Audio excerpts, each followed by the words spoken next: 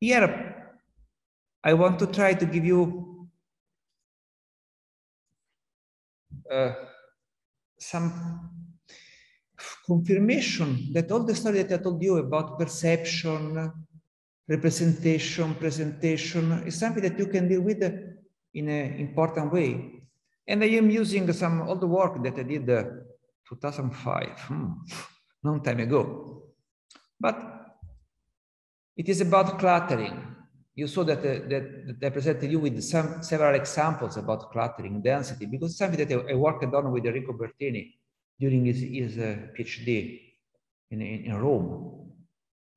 And the context is bidimensional scatter plot. Because on a bidimensional scatter plot, very often you have cluttering. The pixel collides each other. And when they collide, you lose information about cluster density or whatever. And I am really happy.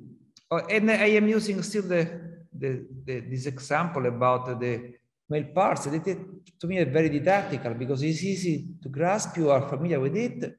And here the clustering is not really making readable this part. And moreover, what about density differences? If I want to see the difference in density from here to here is easy. This is a very sparse density. Here is higher density. But what about from here and here? You cannot perceive that. The focus here is on density differences. One of the things that I can perceive from scatter plots is the density.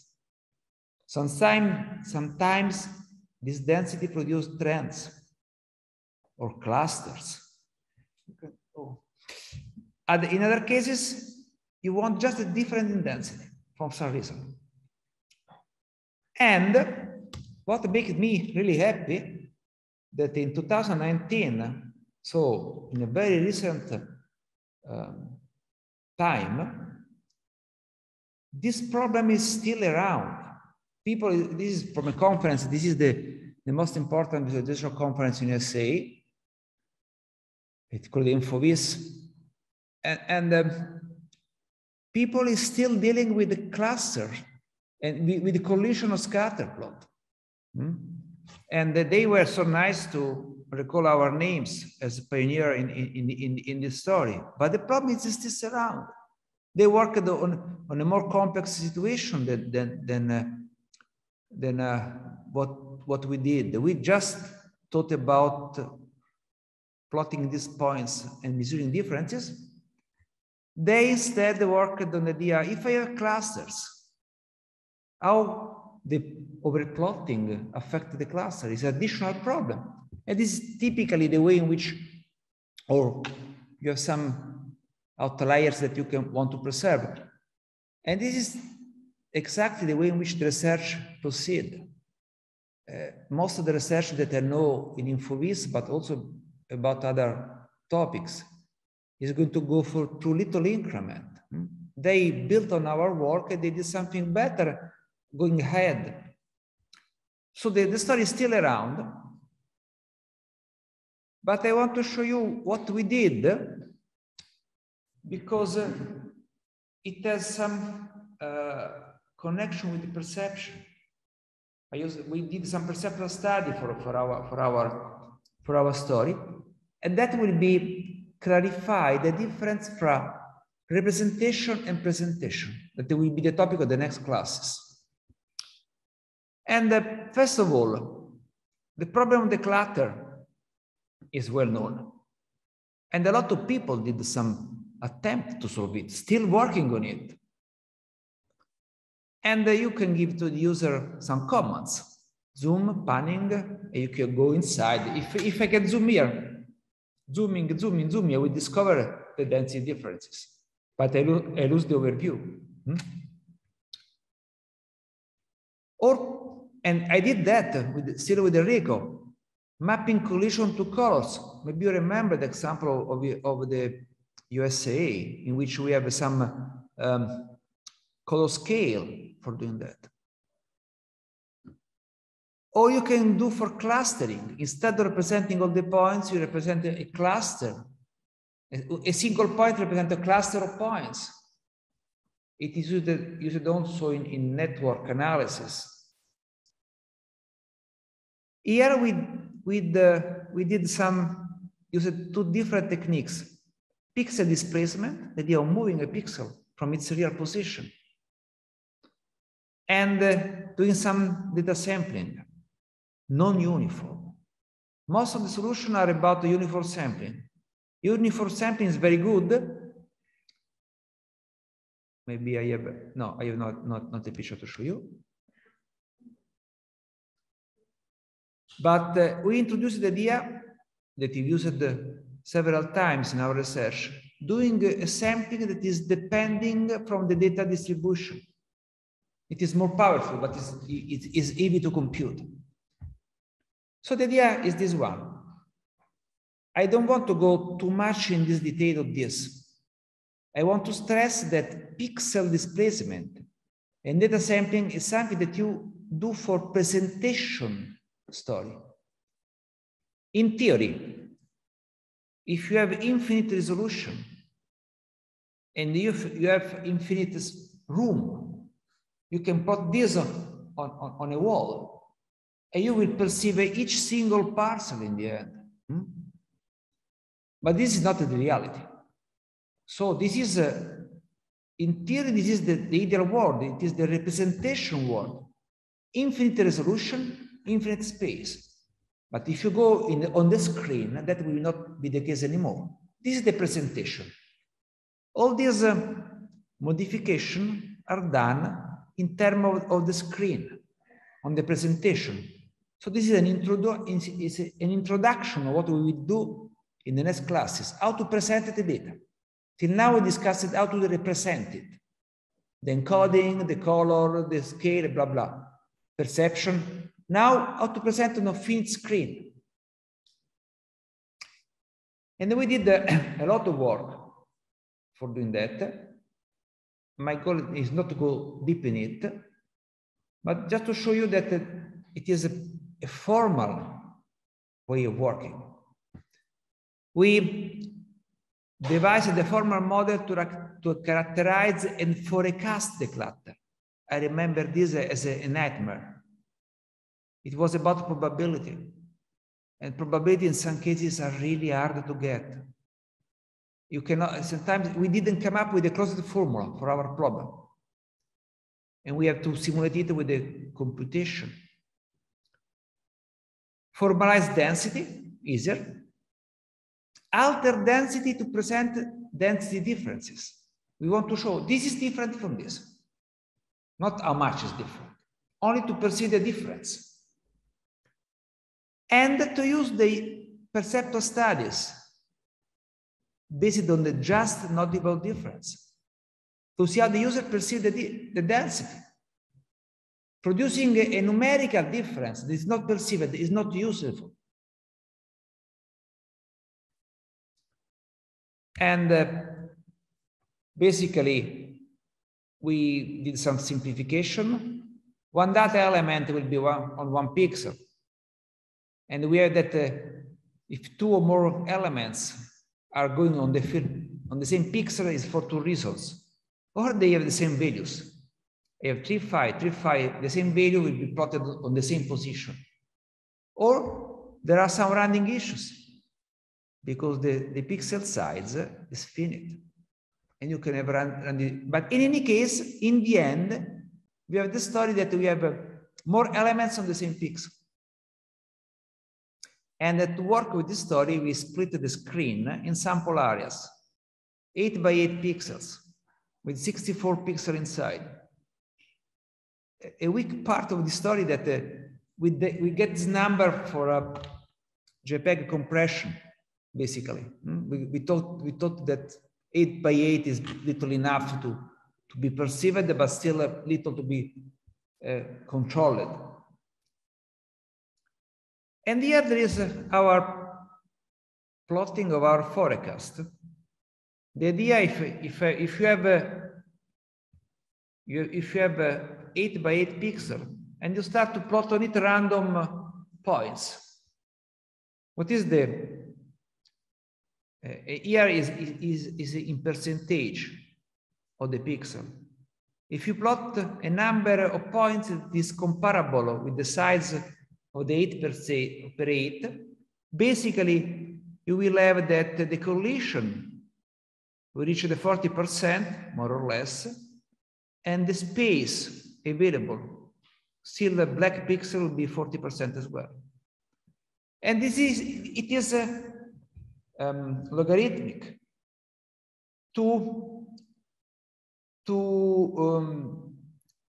To kill all the space, basically, you need to plot 6 times.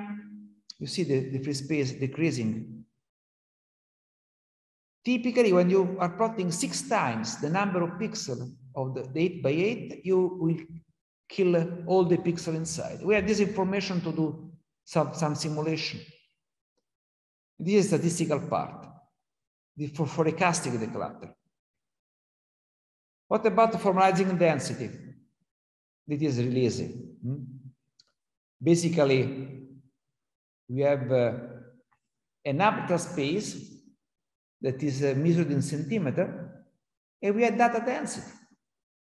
We have a square on this, 2 centimeter by 2 centimeter, 1 centimeter by 1 centimeter, and we measure how many elements are inside that square.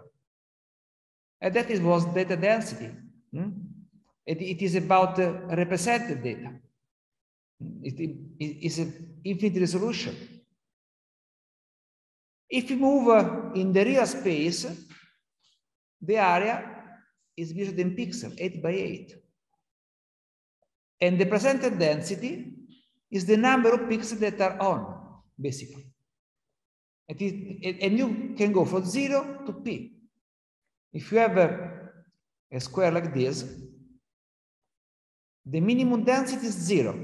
All the pixels are black. The maximum is 64. All the pixels are 1. You cannot go above that. If you plot 1 million of items here, the number of pixels on will be 864, 8 by 8. And this is the difference between represented data and presented data. The represented data is a real number, is an integer. 1 million of elements, 1 million. In that square, you have 1 million of items. In the presented data, the maximum is 64. So we have a clear difference between the abstract space and the real space. And we call it this, let me correct it.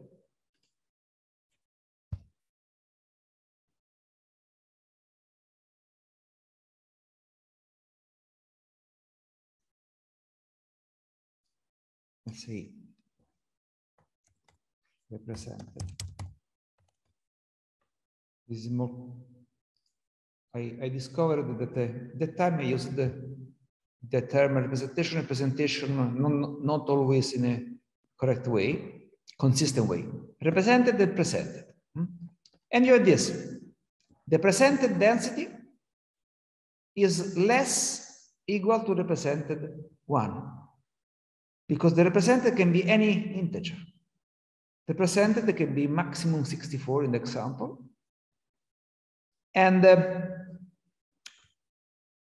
here we conclude with this example. So next time we can go with a fresh mind very early in the morning, 8 in the morning or Tuesday.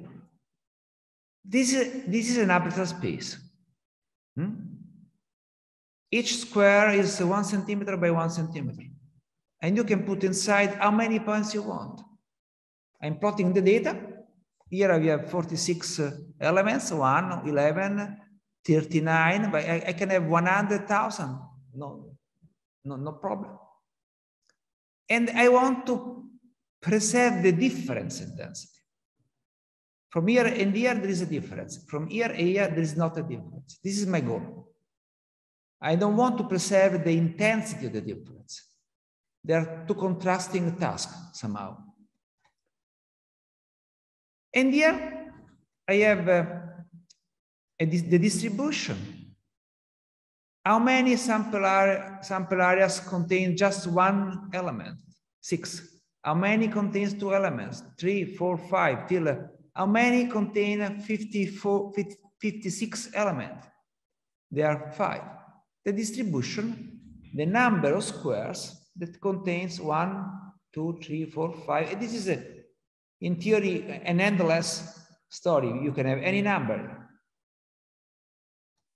This is the representation. This axis can be as long as you want, and the number of elements inside can be as high as you want.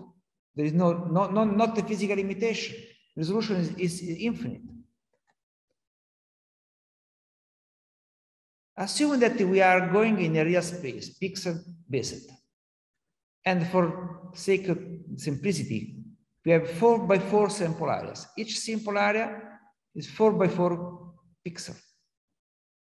The maximum of pixels we can have on, the density can go to 0 to 15, or let's say, no, for 1 to 16. Now we are not, it's not a vector, it is a number of pixels turned on. So we can have 0, but we don't have 0. We have 1 here, that is the minimum, but 0, this is maximum 16.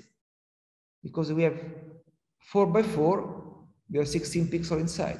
This is our screen, and we have to map this situation to this. This is a very low-level problem. And if we go for the histogram, presenting the active pixel, the density goes from 1 to 16. And here we have how many sample areas have 16 pixels? 4. No, 5. How many have 15? 24, and so on. So this distribution of data in the representation is mapped here. And here we have the problem. Intervals for density from 31 to 56, so a large interval of density is more or less half of the scale we have here, is mapped on the last 3 elements, 14, 15, and 19, and 16. So all these differences that are 30 possible differences, more or less, are mapped only to 3 values. So you are losing this information. Here I can discover it looking at the number. Here I don't discover it anymore. Here there is an example. Here we have 46 and 38 in the real space, in my representation. When I plot it on the screen, we have 15 and 15. I am not able to distinguish that. And this is and I stop here. So I presented the problem. This is my problem. This scatter plot is not representing in a good way this story. One solution that I showed you, already shown to you, is using color. I can render the color of this darker than this to give you the information that in the real space we have 46 elements, as I did here. It was a density map. Here it is. You remember the example, I think. But this is an orthogonal solution. Here, I don't want to use the color. I want just to concentrate so the pixels are then on and off.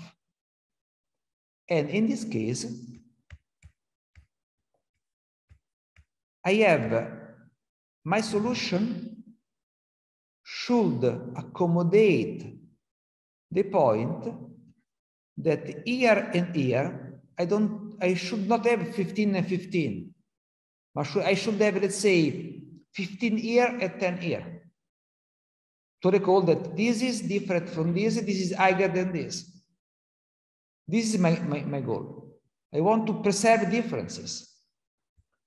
And I stop here, and we continue on Tuesday, putting this slide on the web.